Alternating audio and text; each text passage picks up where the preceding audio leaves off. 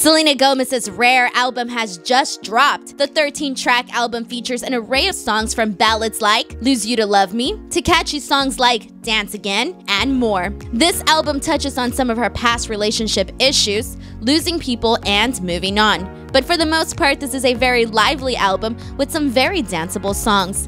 A fun album that has you playing it from top to bottom over and over. I've been listening to Rare all morning and I am super impressed with it. This album has so many songs that I immediately enjoyed. And I loved how Selena played with lots of different sounds and styles. Rare is the first song you listen to, and it's the best way to start off the album. A song about not being appreciated in a relationship. From there, we get a sassy Selena with her song Ring, where she pretty much sings about how she has guys wrapped around her finger like a ring.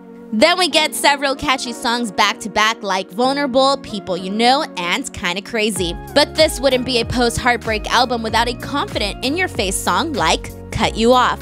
The new songs I love from this album include Rare, Ring, Vulnerable, People You Know, Kinda Crazy, Crowded Room, and Cut You Off.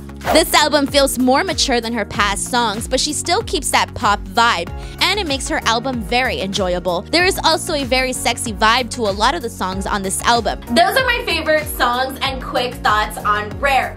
What did you think about the album? What songs were your favorite? Go ahead and let me know in the comments section below. Plus, if you want to keep chatting about Selena Gomez's Rare, go ahead and hit me up on Twitter or on Instagram @_Denise Salcedo. Until next time, I'll see you guys all later.